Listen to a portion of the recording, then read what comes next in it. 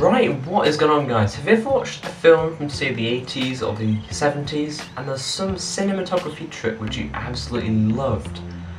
Well, it was probably film grain, because basically a digital camera is made to be as clean as possible. Say you take a red Epic cinema camera, you get the best out of that and it will look so clean and sharp. But sometimes people add film grain because it makes it look more natural and less digital. So this whole video is actually filmed with a Gorilla Grain, I think I'll be using clean grain possibly, and they also do like coarse grain and fine grain, and you can actually get all this free. So you can get the free pack, and there's also the super pack which has 16mm grain, 35mm grain and vintage grain, and they've all got different variations. Really go check them out because they do some fantastic stuff. And also, it's all from actual film grain.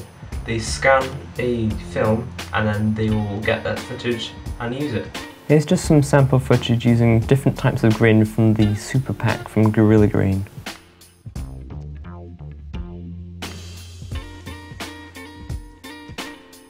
This is only a couple of samples from the pack, but there's a surprising amount of variation between each grain. Out of all the grains, I'd probably use the vintage one the most, just because it gives a really special, interesting look to a lot of footage.